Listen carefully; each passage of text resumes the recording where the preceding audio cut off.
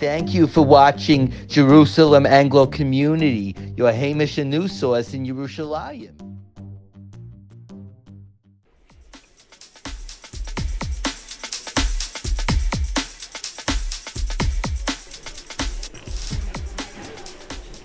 Okay, we're going to move on, but just to explain a bit more about why this building is so important. It was the first, how would you say, shopping center in Jerusalem. In the 1970s, they built it. It was considered super modern. That was before Canyon Malcha. That was before anything. Everyone came from all over Israel. It was very expensive to buy things here. There was a cinema here. This was like everyone wanted to be seen here at the beginning. And then suddenly things went bad, you know? And it's become a very ugly building, which is good, because ugly buildings are interesting. Hey, Daniel, yeah, you made it. I thought you were lost at the bottom there in the second row. Yeah, that's good. Okay, now, just before we have to have, you're going to have to talk one more minute for the camera, you know. Okay, so... we've just started, David is your first name? Yuda. Yuda is running the store here, and it's a store which helps people.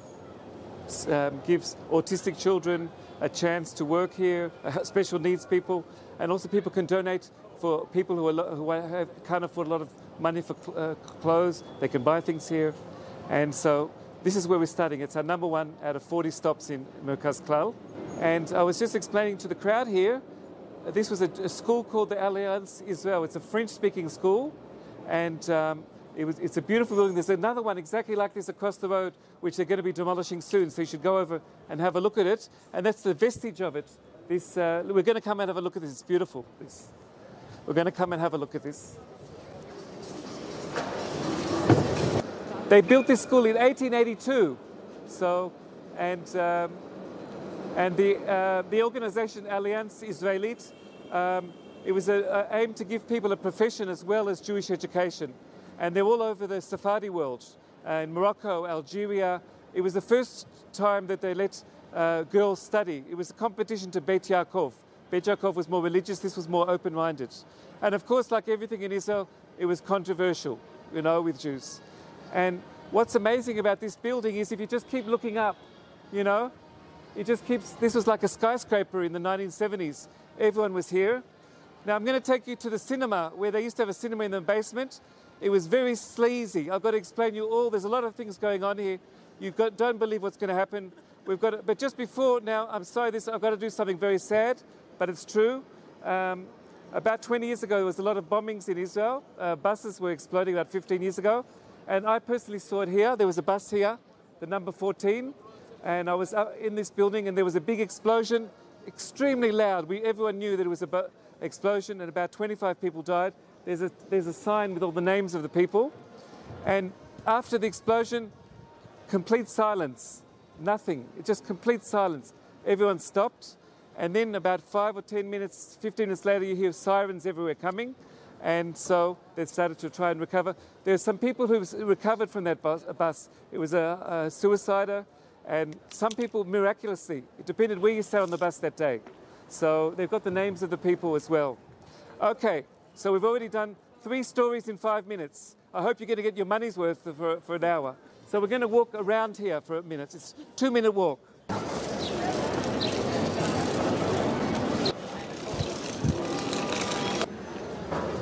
Okay, this is the main office building, and I'm going to test you at the end. There's a test now.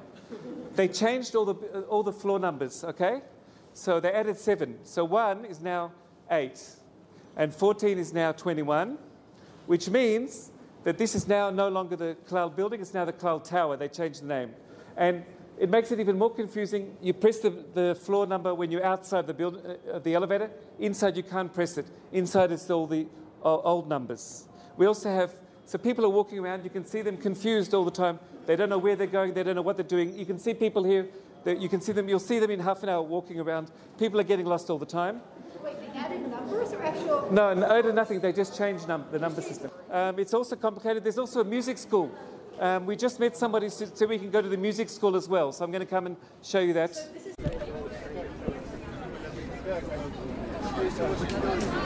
We're going to do this. There's a music school here under the stairs in a secret tunnel which no one knows about. We're going to go in groups of about 10, just walking in and walking out. Probably 5. 5. Okay, everyone can put their masks on. So come in 5. It's just walking in, walking out. It's just getting more and more confusing, this music school. Yeah, it's a month there. We've got a couple more rooms over here, but there are lessons taking place, so I don't want to disturb the lessons. So my name is Yigal. The name of the business is LeNagen BaKef, and it's a music school. And I'm the director of the music school here at LeNagen BaKef. As I was saying, we have private lessons in a range of instruments, including guitar, bass guitar, drums, voice, oud, and wind instruments. We also put bands together, and we do programs during the school vacations for kids and teenagers.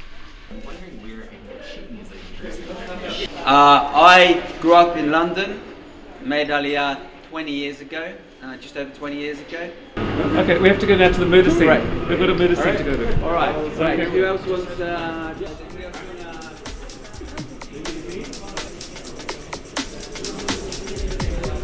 Okay, guys, this is as low as you can get, except for the. We're going to take you soon to the secret car park that nobody knows about except for me. So we're going to take you there. In the 70s to the late 90s, this was a cinema called the Kfir Cinema. People used to come here for date nights. People used to come here, teenagers. This was a restaurant run by Malka and Sion. They didn't have much there. I came here when I was a student in a program like, it's called Taglit, like Taglit, here. And it was like a whole different jungle, you wouldn't believe it. Going to cinema in the late 80s in Israel meant everyone was smoking, the whole cinema was full of cigarette smoke. And there was, everyone was eating garinim, the pumpkin seeds, and spitting them in every direction, you know? Huge amounts. People had piles everywhere, and people were looking for a fight. If somebody stood up and said, "Get down, sit down now," and people were punching each other, and did you talk to my girlfriend like that? And it was like one human jungle going to the cinema here. People then in those days, they never used deodorant. No one knew what that was. So yeah, that was a bit of a shock. And then it became a trendy cafe here. Cafe Forte, until 2 years ago when the corona killed it. You had really fantastic salads. It was just a delight. It was a paradise here. You'd sit out here and everything. The only problem is when it rains, sometimes it's not so insulated and the rain comes through, you know. But that's okay. You get a free shower. You don't have to shower at home. You come here and shower. And now, just look at the architecture of it. It has some interesting things. People on Facebook mentioned some famous artists. Osher. Okay, so he did all sorts of being lost in some sort of labyrinth, lost in places. This is here, you got Labyrinth it. in the stairs. That's right. What he? Are you sure it wasn't MC Escher?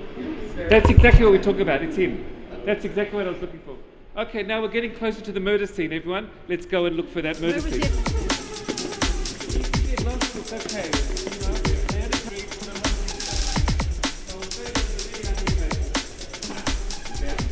They're still in operation. People, why are they still here? They work. People, there's a police station upstairs, and you have to kind of photocopy your documents, and so they all come down here. I'm going to show you a place which is a dead end.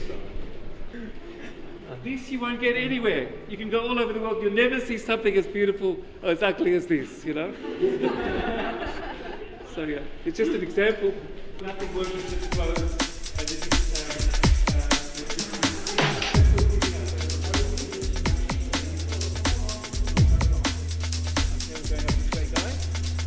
we're getting closer to the murder scene and the beautiful shuls, one next to each other. People have to come here because low-income people need to get a rental assistance, and it comes from Milgum. So a lot of people are looking for Milgum. They spend half an hour to an hour trying to find the place. We're just going to walk by the shul. It's in full. They're doing Minha now, but that's fine. We'll see the action. It's a beautiful, beautiful shul. We'll go in this direction.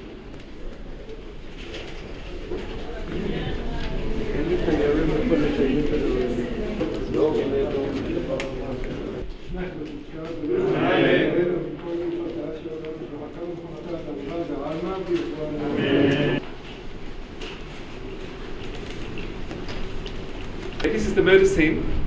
Since the murder 5 years ago, nobody's been willing to rent the place. I don't know why, you know. It's a pleasant office. It's quite nice. The story is like this. There was an Ethiopian immigrant, went through a very nasty divorce, and he was left with nothing. So he kind of blamed his lawyer for everything. So he came in here shooting and killed, unfortunately, his lawyer, and also he killed the lawyer's daughter. So it was a major tragedy. They were arguing, it was completely out of control, and then we were told in the building not to leave your office, stay inside. He's still around. The police had to take him out. And I have to warn you now something. Are there any people here under 18? Because there's an adult shop here, and I'm not sure if it's allowed or not, but we're walking by and not looking. So a lot of shocking things are going on here. It's called Muslala. It's a commune of young people. They're growing all sorts of, they've got a big garden there, they've got books, they've got pottery, they're eating healthy food, and it's like a big commune. So you'll know what it's all about. They have one rule.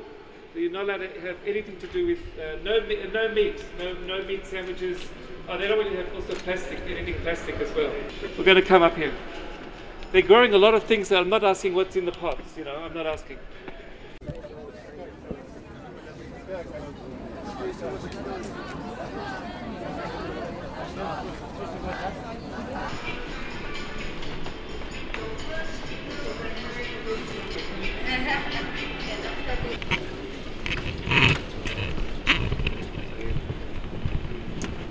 Okay, so I'll just tell you what's going on here.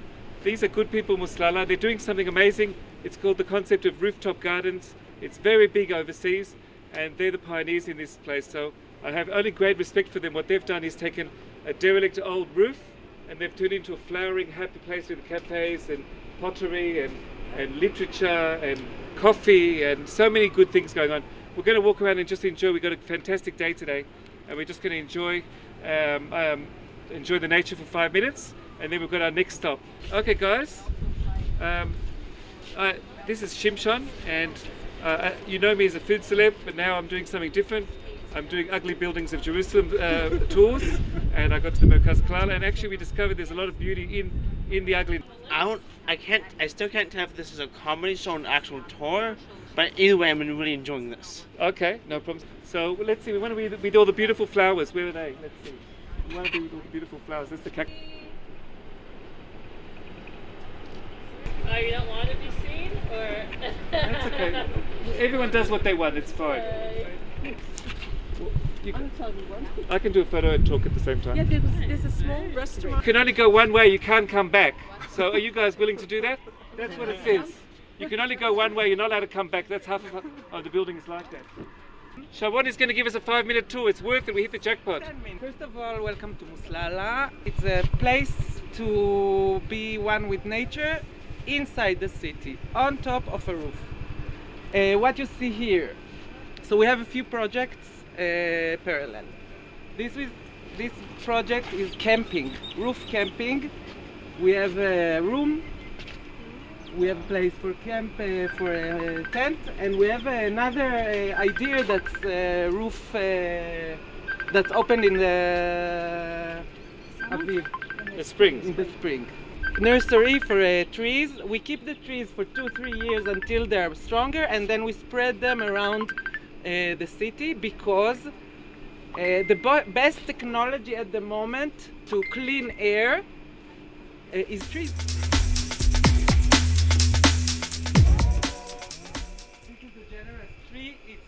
For meditating, for meetings. It comes from Burning Man, the Israeli Burning Man.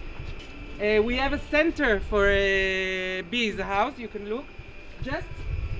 We city people sometimes forget that we are part of nature, and we think we're a side of it.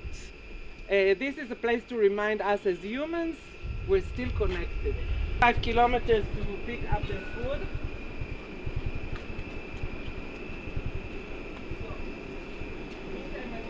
I wanted to say thank you for behalf of the Jerusalem residents.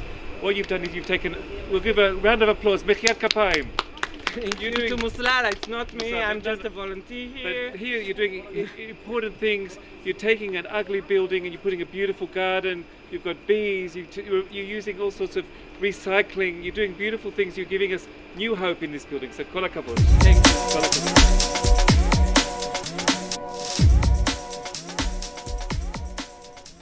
We're here on the set of Shimshon Eats Jerusalem, a YouTube series. Our crew of 1 has mushroomed to a crew of 3. This is Marcus James here with the tripod. He's our co-videographer on today's shoot. We're in Binyan Clal. We have a still photographer as well. And the whole production team is mobilized at 10 hours notice. In fact, Jerusalem's best-loved food celebrity Shimshon Leshinsky has pulled together a tour of the Clal building somehow on about 10 hours notice, which is quite impressive. So if you're enjoying this, leave us a comment, tell us where else we should go and see, and we'll bring our blossoming crew of video professionals out to the shoot. Marcus, do you want to say anything about working on the crew of Shimshon Eats Jerusalem? Oh, this is just an absolute blast. Now we have Loving every second of it. But there's a lot of stories here of betrayal and love, cheating and temptation in this building. And there's 4 hairdressers here. There's also 2 Ethiopian hairdressers. We're going to try and get to them as well. One for the men and one for the women. You know, they normally, all their customers are Ethiopians, but maybe we can have a volunteer who will try Ethiopian hairdressing as well. So come on, we're going to go through the narrow back alleys here. Shimshon, how's running your first tour? I tell you, this is fantastic. So much positive energy. People want ugly buildings. They don't want the fun, beautiful buildings. They want the ugly buildings with all the nasty stories. That's what they want. A lot of these places are closed and no one knows what they do inside. It's all very secretive. This looks like a very sleazy corner. You wouldn't want to come here at night. People are running businesses. We don't know what they're selling. But it looks a little bit like an adult. It could be an adult business here.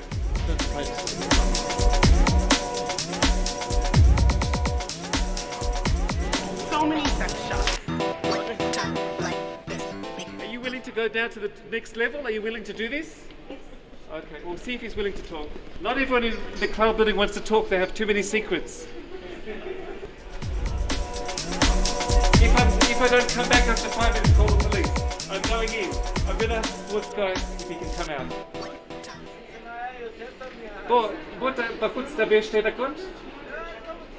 He's not willing to talk, but he said it was much better in the old days. You can come in and see his sports store quickly. He's doing a booming business. People are doing sport in Merkaz Clal. This wasn't what it used to be, so yeah. Now we've got all the watch stores here. They seem to be doing okay. Anyone wants to change the battery in their watch, this is the place to go. All over Jerusalem they come here to change their watch batteries.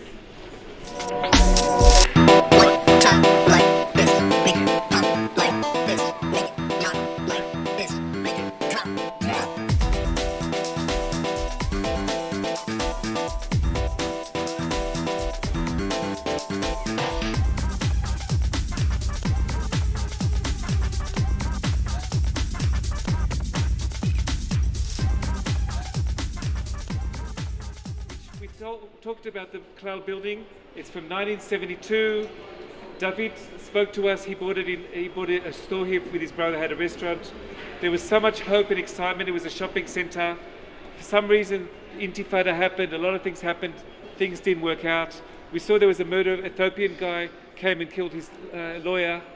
We saw there's also suicides were going on. Now they've got bars everywhere, so you can't jump out the windows and you can't jump out from the stairwell. We've got bars everywhere. We'll show you that as well. We saw there's a lot going on. There's a lot simmering. There's a father and son competing here in the shoe business. And we've got lots of little businesses. And we've got a computer store here. We've got a lot of clutter. We've got old. It's just walking around. Come and do some photos. Come and have fun. And the garden upstairs, the Muslala, is amazing. Thank you for joining the tour. You guys have been amazing. I appreciate it. We've also got a secret car park. Now, it's a bit dangerous. Are you willing to take the risk?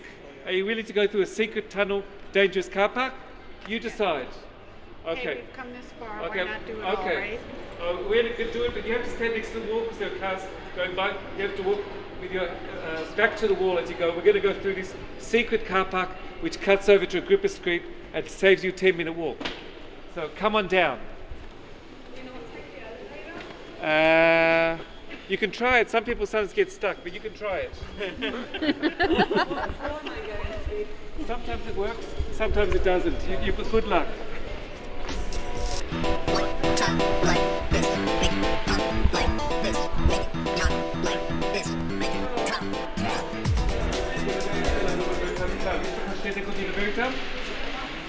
Okay, be careful. Okay, this is one of two Ethiopian hairdressers here. There's one for men and one for women. They give you the latest cuts for the Ethiopian community. Very popular here. Which one do you think I should do? Which one is me? You know, I'm trying to decide. Which one do you think is me? Would that be me? Would this be me? What do you think? This one could be me? Okay. Okay. This way. Back to the wall and be very careful, please. It's very dangerous. It's scary what's going on here. Are you ready for this? Are you ready?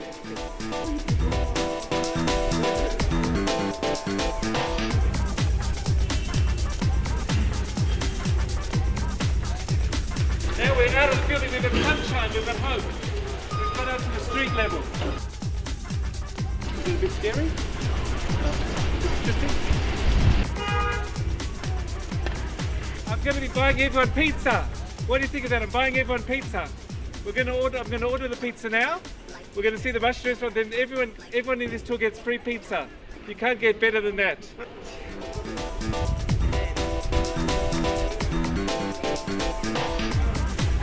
These tours are just getting better and better, aren't they? Can you get better than this? We're doing a pizza review, we're doing tours, we've got 20 people left.